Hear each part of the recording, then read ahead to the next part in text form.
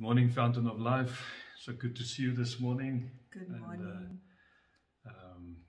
We were really hoping to be with you in church this morning, but unfortunately it's not happening. And so we are here this morning online, and we just want to say good morning to everyone. And I want you to enjoy this meeting with us. We've got a special word for you this morning. And that word comes from Psalm chapter 40. So let me quickly introduce what we're going to talk about. We are going to talk this morning about waiting upon God. It's so important for us to wait upon God and to know that He is our strength and our source. And we cannot wait for the government. We cannot wait for the doctor's report. But the one thing we can wait upon is our God. Yes. So please enjoy this with us this morning, and I pray that as we go through this word, that your spirit will be encouraged, it will be strengthened, and that you will know the strength of waiting on God. So I'm going to take you to Psalms chapter 40 this morning, and I'm going to read some scriptures for you this morning, and I'm not going to read the whole psalm, but I'll cover a good part of it. And so in verse 1 it says, I waited patiently for the Lord, and He inclined to me and heard my cry. He also brought me up out of a horrible pit, out of the miry clay, and set my feet upon a rock. That rock is Jesus. And established my steps. He has put a new song in my mouth. Praise to our God. Many will see it and fear, and will trust in the Lord.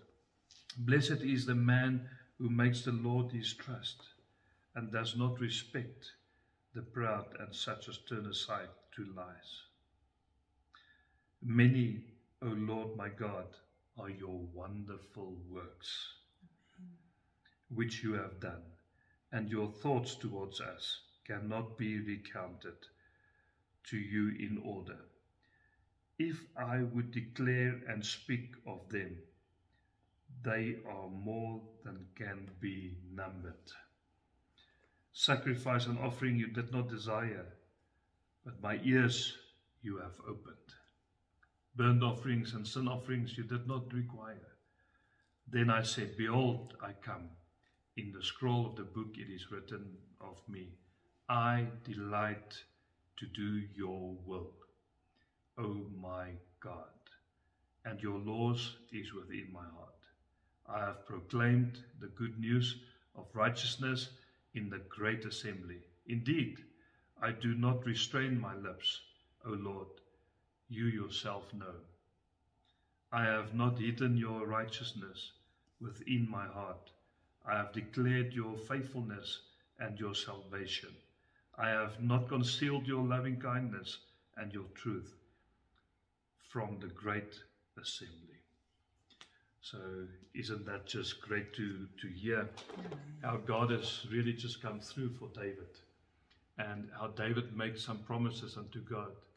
So I want us to this morning know that if you wait upon God, He will really come through for you.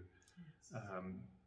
Be persistent in this, because David has been trying to wait upon God from chapter 25 right through to chapter 39, but because he knew that where his strength come from, in chapter 40 God came through for him.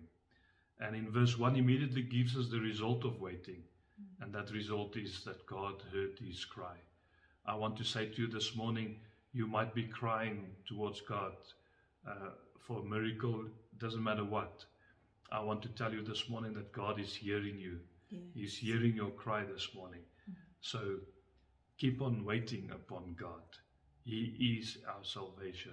He is the way forward for us in this life.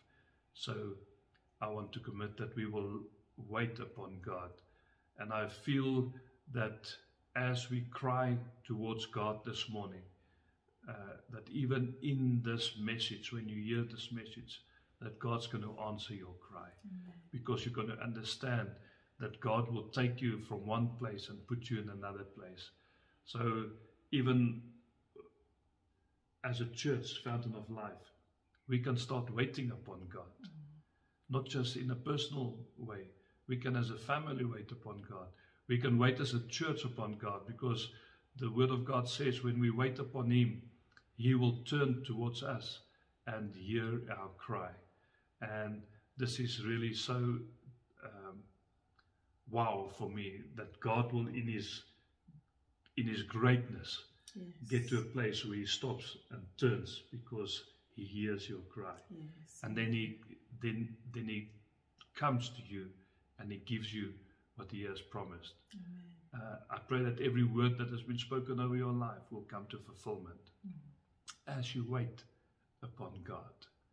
So I want us to get to a place where we wait upon God and cry out to God, because the outcome will be very good and victorious. And let's take us to verse 2. Can you just quickly remind us about verse 2? He also brought me up out of a horrible pit, out of the miry clay, and set my feet upon a rock, and established my steps. So listen to that. He took us out of a horrible pit. When I was preparing this word, I thought, how many of us are in that horrible pit? Yes. Fear takes us to that pit. How many of us are treading clay this morning? The miry clay.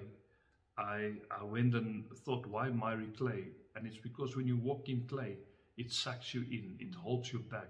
You cannot do what you want to do. You cannot move like you want to move. But I want to tell you this morning that God is taking you out of that horrible pit. He's taking you out of that miry clay, and He's putting you on a rock, the rock of ages, Jesus Christ. There's nothing more secure than standing on that rock. And when we're on that rock, when He brings us and puts us on that rock, from there on, our steps are established by Him and through Him. So do you want your steps to be established by God? Amen. I want that for sure in my life. So, but to get there, you need to get out of the clay, eh? You need to get out of that pit, and you need to get to the rock, which is Jesus Christ. So do not let fear take hold of you.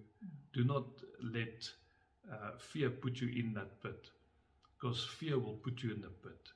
Doubt will put you in the clay. But I want to pray this morning that your fear will be changed into faith, and that your hope and that your doubt will be changed into hope this morning. I want you to know there is hope in this world, and that hope's name is Jesus Christ, the King of Kings and the Lord of Lords. So what does verse 3 tell us then? He has put a new song in my mouth. Praise to our God. Many will see it and fear, and will trust in the Lord. A new song. A new song. If our steps are established, we walk in God's ways, we cannot but have a new song in our hearts. So I won't try and sing you a new song now, but what I can tell you is that there is already a new song going out there because of God in our lives, because of God in our church.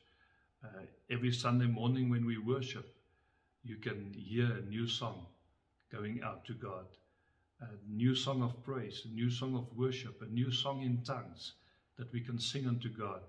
But I want you guys to start practicing this new song at home also, that you will have time to sing a new song because of the grace and the mercy of God upon our lives, because of the fact that it took us out of that miry clay, took us out of that pit, and now we are upon the rock, and that's why we can sing a new song unto Him. And I can guarantee you, as you sing that new song, your strength will be restored in Jesus' name. And then we get to verse 4. Blessed is that man who makes the Lord his trust, and does not respect the proud, nor such as turn aside to lies. Do you want to be a blessed man Yes. or woman? Yes. Yeah, for sure. I want to be blessed. And there's only one way to be blessed, and that is making the Lord your trust. Yes. Making the Lord your rock, making the Lord your salvation. So start trusting in God. Amen. Start waiting upon God. Wait with perseverance upon God, and he will come through. I want to say again, I love the way to think that God just turns and hears my cry, and he comes towards me and answers that prayer. Yes. Man, we are blessed. Amen. We are so blessed in these times. You are so blessed this morning just to breathe in this fresh air, Yes. just to know that God is with you. So I pray that you will know that you are blessed Amen. by Jesus Christ. That takes us to verse 5. Many, O Lord my God, are your wonderful works, which you have done, and your thoughts towards us cannot be recounted to you in order. If I would declare and speak on them, they are more than can be numbered. Amen. His wonderful works towards us. Yes. And his thoughts. There are so many. Yes. There's so many. Just in this last few minutes, there was wonderful works over your life. Just hearing the voice of God through me, through my wife, is God speaking already to you and saying that I'm going to take you out of that pit. I'm going to take you out of that miry clay. I'm going to bless you, my son, my daughter, this morning. And that's so exciting to know. And then, of course, there's so many thoughts from God towards us. Yes. The Bible says unnumbered. Yeah. It cannot be numbered. What are you thinking about this morning? Where are your thoughts?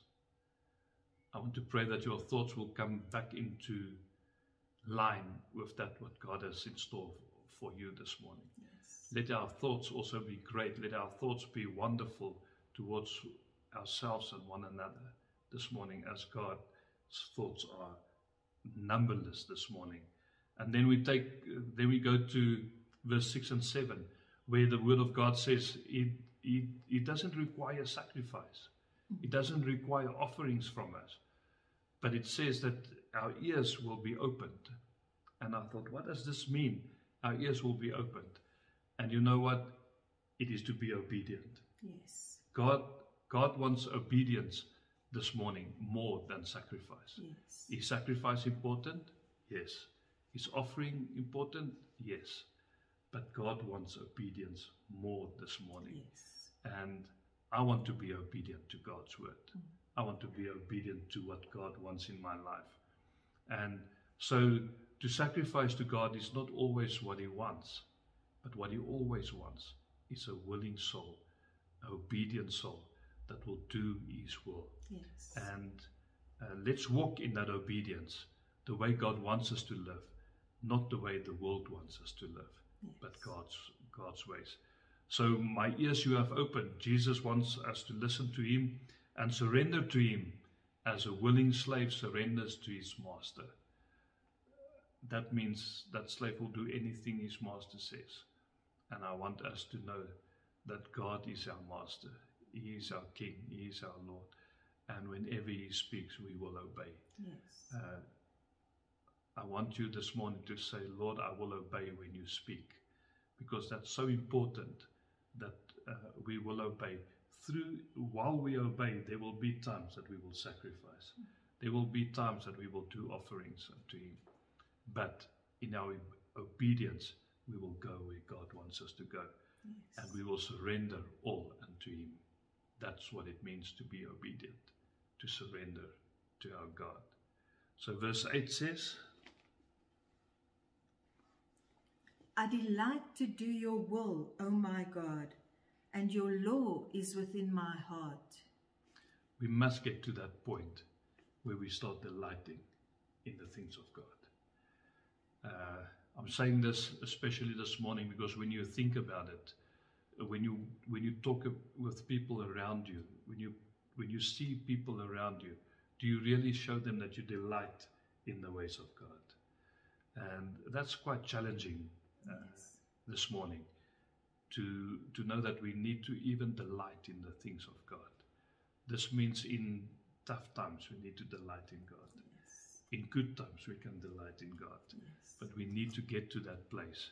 And with all of this said, knowing that God is always there for us, I want to take you to verse 9 this morning and see what we have to do as God's people.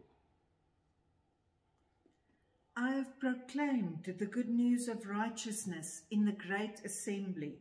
Indeed, I do not restrain my lips. O Lord, you yourself know.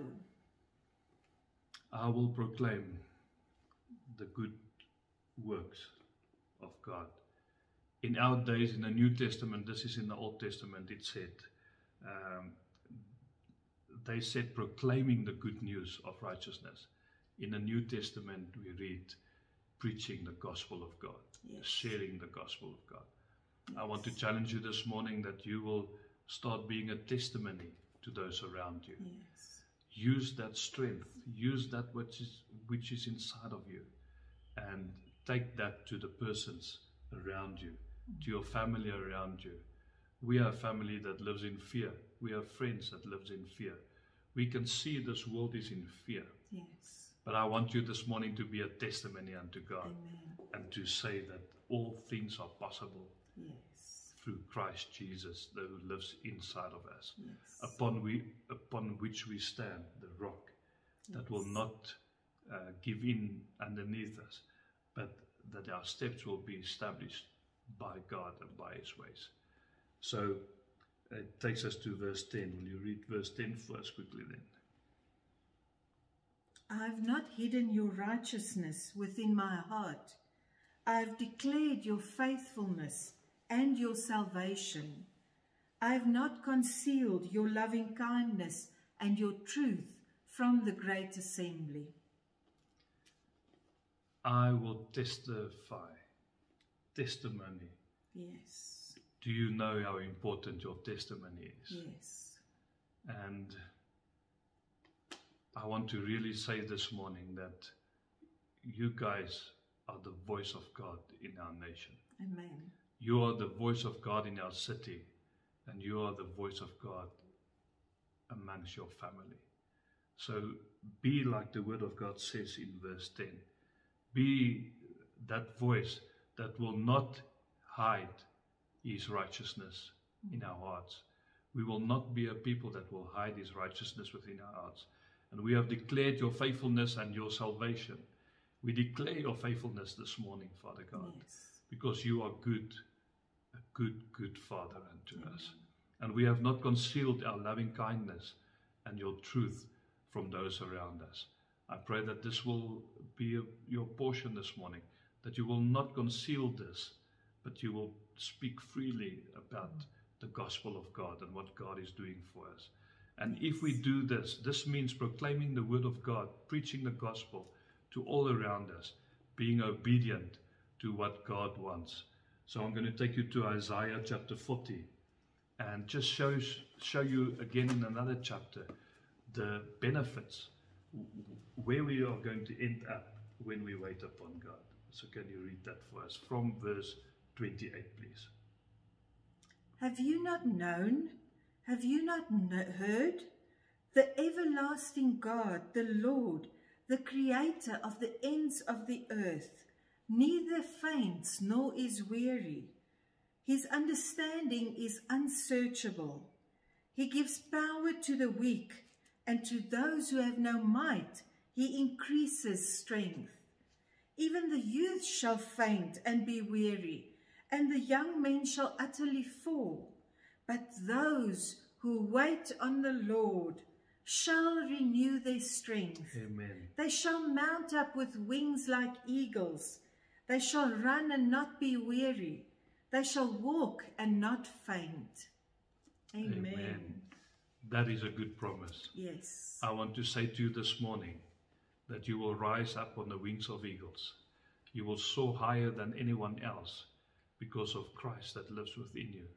I want to say this morning that you will run and not grow weary. Yes. You will walk and not faint. So that is a new measure of strength that God is giving unto us in these days. I want to declare it over you, Fountain of Life, this morning. As you wait upon God, all this will happen to you. Yes. So I just felt this is the word for this morning. I just wanted to bless you and say that as we wait upon God, yes, He will turn and hear our cry. Amen. And let us be those who cry unto God this morning for salvation for our country, for healing for our nation, and for healing for our people this morning. So I'd like to pray for us this morning. And Father, I just pray, Lord, that you will be pleased to deliver us, yes, in this day. That you will just haste in helping us this morning, Father God. That wherever we are, in whatever pit we are, Father God, that you will take us out. And let us who seek you rejoice and be glad in you because of what you are doing in our lives, Father God. Let us say in these times that, Lord, you be magnified. Mm-hmm. Father, you be magnified this morning. And Lord, think upon us. Think upon me, Father God. Think upon Fountain of Life this morning, God. Yes. You are our help. You are our deliverer. You are our salvation this morning. I pray, Lord, do not delay anymore, Father God, but come down in a mighty way. I thank you, Lord, that the heavens will be opened above us, Father God, that your grace will be established upon us, that your mercies will be new every morning unto us, Father God. But Father, I pray that we will become a people that will wait upon you, Father God. We will not do our own thing. We will not run ahead of schedule, Father God. But we will wait upon you and do what you want us to do. I pray for those in Fountain of Life this morning that are in a horrible pit, and that are treading in that miry clay, Father God. I pray, Lord, come, turn towards them this morning, Father God, and take them out of that miry clay. Yes. Take them out of that pit this morning, Father God. And let your salvation be in their lives, Father God. Let your strength just fall upon them. Let your mercy just fall upon them this morning, Father God. And Father, we thank you for freedom this morning. We thank you, Lord, that you will turn fear into faith this morning. I thank you, Lord, that you will turn doubt this morning into hope. And that people will rise up, Father God, and start talking about you. They will not hold back righteousness, your righteousness. They will not hold back your loving kindness. They will not hold back your word that has been spoken over them. Yes. But I pray this morning, Lord, that they will release all that you have given unto them, to those around them also.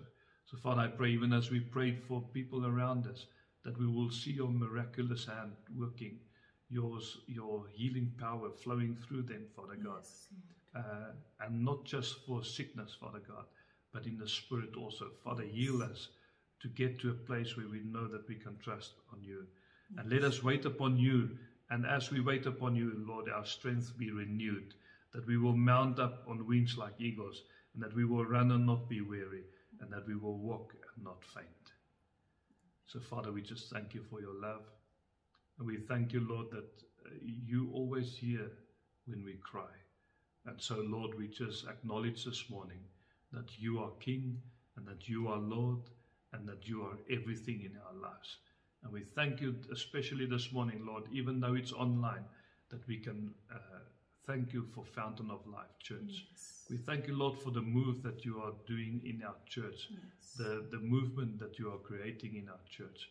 I just pray, Lord, that it will just ignite so much faster, Lord, that what you have in store will come. I thank you for your strength and your mercy and your grace upon our lives. And I pray, Lord, bless us now in Jesus' name. Amen. Amen. So there we go. I want you guys to wait upon the Lord. Yes. I want you guys to rise up on wings of eagles. I want you guys to run. I want you guys to walk strong and not faint, not grow weary, because God is with you. Yes. Is there anything else you want to say? I just want to confirm that word, that God is with us. And how do we wait patiently on the Lord? It is by reading the Word of God, by absolutely believing the words that is in there, the promises that God has given us. There's so many promises in His Word, and His Word says that He is not a man that He should lie. And this is how we wait patiently on God, by spending time in His Word, by listening to worship music. When we cannot get together as a church and we miss those times, then we listen to His Word. We spend time in prayer. We spend time, as my husband has said, in listening to what God is saying to us. And we are obedient, and we put our feet upon that rock. And that's how we will run and not grow weary. That's how we will receive wings to fly as eagles. So I bless you this morning. We wish we could have been with you, but in this time, even in this time, God is with us. Even if nobody else is with you, remember that God is with you. Amen. So I want to say unto you this morning, your cry is heard by God. Amen. And He will come through for you in these days. Yes. You better believe it, because I believe it. Yes. And I want you also to believe it. Yes. So be blessed. I'm going to ask Amanda to play a little video after this. It's a testimony that I heard yesterday on social media, and I want to show you that God even listens to the smallest of requests. Yes. Take that and build upon that, and know that God will always turn back to you if you wait upon God. Yes. So be blessed. Have a wonderful Sunday, and keep us in your prayer. Keep the leaders, Pastor Jan and Anna, in your prayers, and the church in your prayers. And we pray that God will just come through for you in this level 4 lockdown that we have. Pray that God will protect your business. I pray that God will protect your job. I pray that God will protect your family in Jesus' name. Amen. Amen and amen. Be blessed. Cheers. Bye.